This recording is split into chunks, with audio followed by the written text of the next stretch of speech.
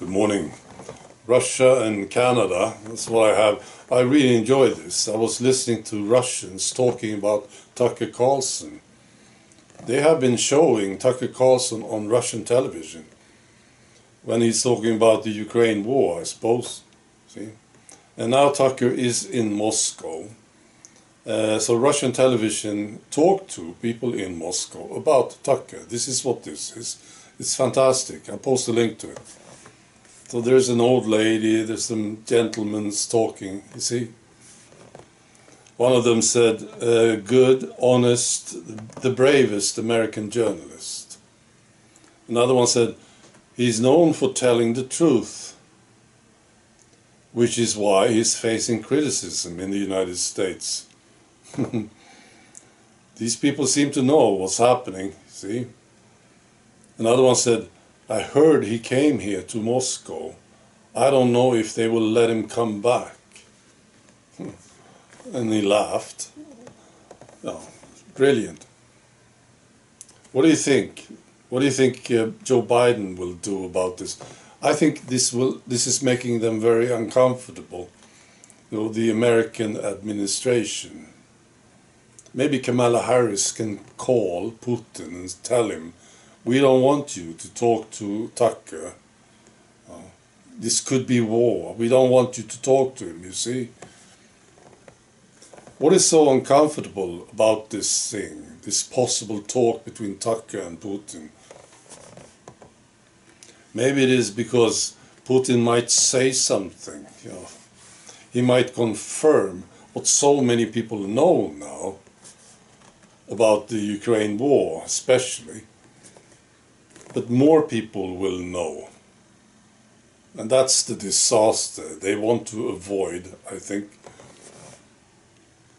Yeah, I don't know what's going to happen here. If that talk is done, it will be the biggest, well, it's a huge thing. What do you think? You think people will watch this? Tucker Carlson talking to Putin? Wow. Right, I also have this is from Canada. You remember Jaroslav Hunka, this guy who was invited to the Canadian Parliament, and he was a Nazi during the Second World War. He was fighting for the Germans. You know? And when he got to the Parliament, he got a standing ovation from all these MPs in the Canadian Parliament. It's one of the best stories from last year, I think. And this guy had to resign, Anthony Rota. He was the Speaker of the House, I think. So he got all the blame for this. Not Trudeau. This guy did the mistake. He invited this Nazi. See? All these people clapping. It's priceless. Anyway, there's more to this. So the Speaker of the House had to resign. And this is, I'm reading this in the CBC, you know, the state-funded government broadcaster, you know, Canada. And they say this. So this guy got a standing ovation. He was fighting for he was fighting the Russians during the Second World War.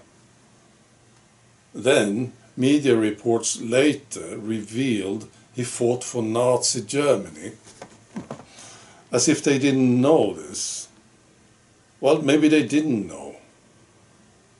They don't know history, maybe. Anyone fighting the Russians in the war, they were fighting for the Nazis. They didn't know. Maybe they didn't. I don't know.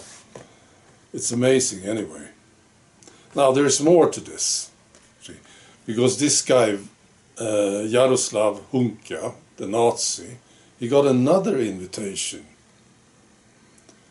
He didn't go, but he was invited to attend a Toronto rally honoring Zelensky.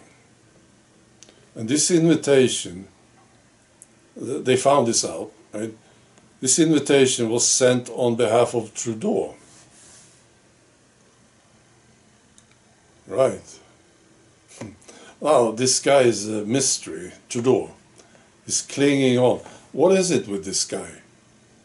He's got something on all these people around him. They are too afraid of him. What's going on? Maybe they are afraid of his emotional fits. Oh, don't say anything about resignation. No, he will throw himself on the floor crying. It's terrible. We can't deal with this. See? Maybe. All right. Be good.